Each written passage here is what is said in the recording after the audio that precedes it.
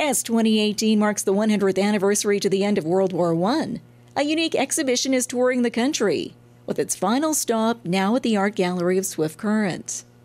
Keepsakes of Conflict is a rare opportunity to view wartime souvenirs or trench art. Julia Kruger is a researcher with the exhibition and explains trench art in more detail. And what it basically is it's moving away from the idea of defining trench art as a set group of objects. And instead, it's about understanding the makers, being open to different types of makers, different types of materials, and different types of objects. And the thing that unites them all together is the fact that they're somehow related to armed conflict. So that could be literally related, but it could also be like temporally or spatially related. So it could be somebody who maybe comes back after a conflict and makes some type of object at that point. She adds that the pieces in the exhibit span various timelines, from the Boer War, World War I and II, to Afghanistan. Mementos collected from museums and armories across the country, all with the focus of educating the viewing public of the numerous war efforts and the psychological aspects soldiers faced while on duty, and in later years through convalescence upon returning home. So one of the reasons would be that it was made by civilians to sell to service people. I think it's still enduring material. It's like the letters, where you would have an industry that's basically collapsed due to the war that's going on, and they then realize that there's a new market.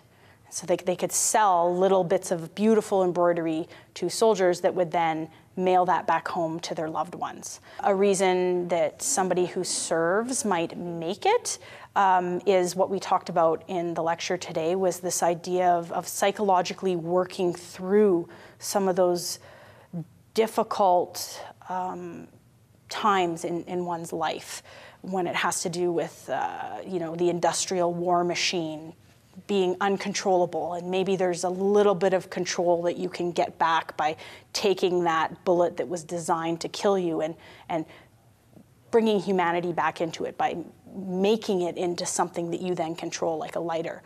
It can also be a way to remember the war, and in fact, it's been known that people would travel back to an area of conflict and then buy trench art from the civilians who are there digging up the materials and then making them into trench art. And with over 80 pieces ranging from brass, metal, to wood, the exhibit is set up in a unique fashion for the viewing public. The goal was to try and make sure that they're maneuvered around the space so that when the viewer or the audience comes in, that they aren't bombarded with so many objects, that they actually have time to sit and look and contemplate the different pieces. So some of the works we have gathered together in a bit of a collection of smaller items all together. And then that was kind of in order for people to spend time sitting and looking at the individual pieces. And I think that's, it was a time before television. It was a time when people were more familiar with handmade objects, and there was more of an appreciation of handmade. And so this work, we have an amazing tea set that you would never know. It's totally transformed the objects that it was made from, which was bullets and shell casings.